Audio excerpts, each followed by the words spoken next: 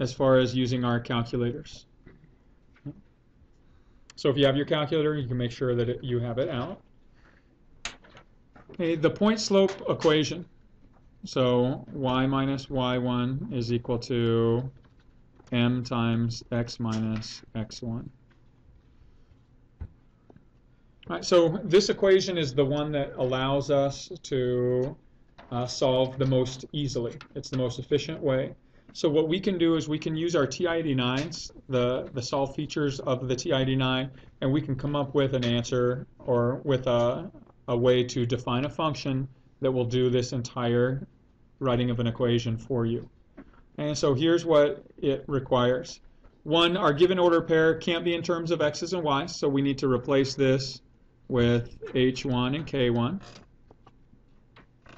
And so if that's the case, we take our equation here, and the y1 becomes k1, the m can stay, and our x1 becomes h1. Bless you. So all we've done is we've converted our point slope form into this set of ordered pair. And so if we took this equation right here and we solved it for y, we would have the equation of a line.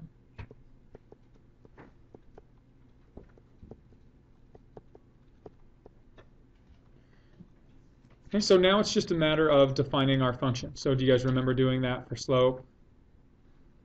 And let's talk through the process of defining our function.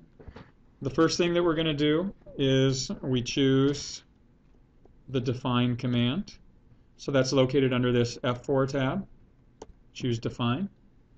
We're then going to give it a name. So you want a name that's descriptive enough to remind you of what the function is.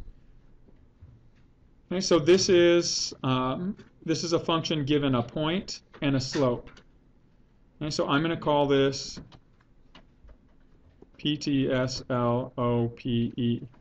I'm going to call it point slope. So this is going to identify.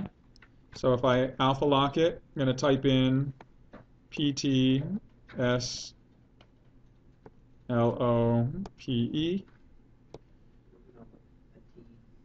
The what?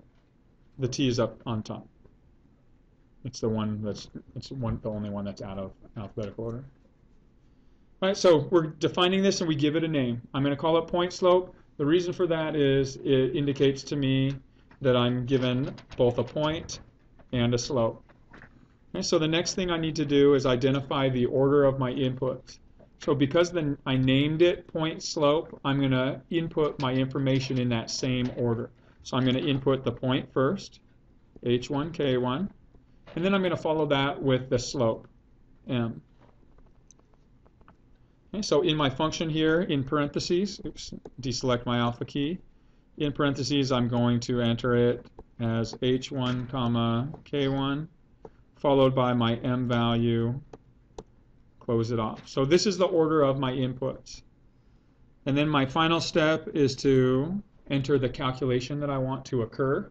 And that calculation is the one that I wrote right here. Okay, I can embed a solve feature within this. So I'm going to set this equal to, hit F2 solve, and I'm going to type my whole equation in just as I have it here. So y minus k1, my given y coordinate, is equal to m, my given slope, times the quantity x minus my given x coordinate, which is h1. Close it off. Identify y as the variable I want to solve for. And now when I hit enter, I should get the command done.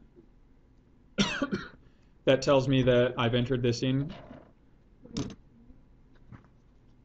What? I'm just trying to.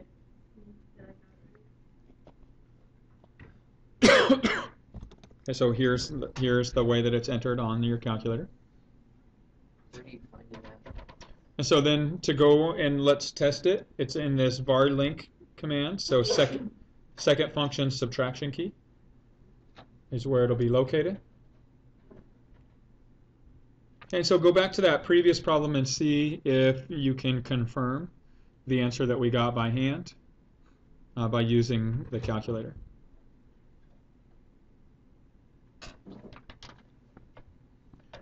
So if I go back to this point, I have a slope of 4 and a point -1.7. So if I go second var link, scroll down to point slope. So if I hit the button that corresponds to the P, it'll take me all the way down to the first word that begins with P. Point slope is the second one for me after that.